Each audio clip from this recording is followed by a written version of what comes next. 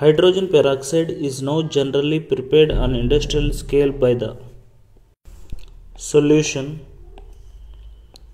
H2O2 prepared on industrial scale by electrolysis of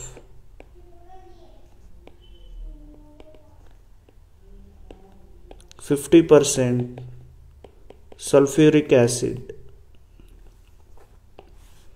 Electrolysis, if you are doing this, sulfuric acid gives H plus ions plus HSO4 minus ion. If you balance, we will write 2 here. Now anion will go towards anode, cation will go towards cathode.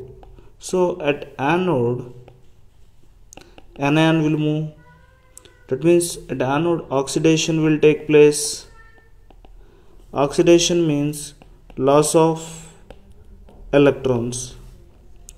HSO4 minus, this is the anion, it will go towards anode, gives H2S2O8 plus 2 electrons. H2S2O8 react with water to form H2SO5 carous acid plus sulfuric acid H2SO4. This carous acid HSO5 again react with water molecule to give H2O2 plus H2SO4. Like this, we will get hydrogen peroxide at anode. At cathode, reduction will take place. Reduction means gain of electrons. Gain of electrons. In this case, cation is H plus. In the equation we observe 2H plus.